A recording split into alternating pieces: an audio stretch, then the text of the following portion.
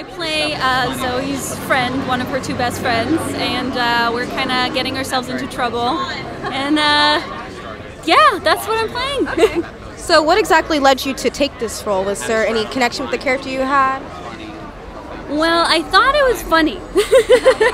I thought it was funny, and you know, it was a good story. Right.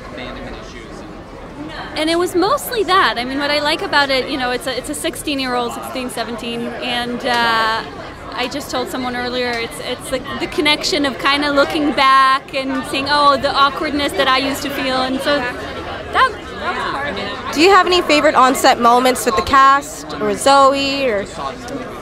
Yes, there's. Well, all of it was really fun because we improvised a lot and it was very loose and we got to play around. So all of it was great.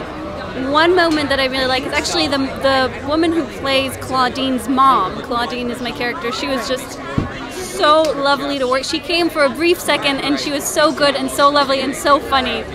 So that was a great scene to do. Okay. So is there any reason why audience should go see this film? Like, what do you think makes it stand out?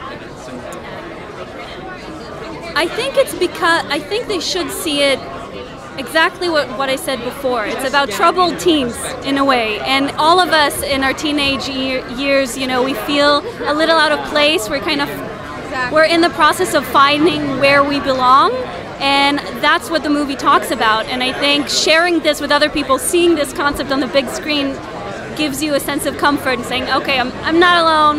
It happens.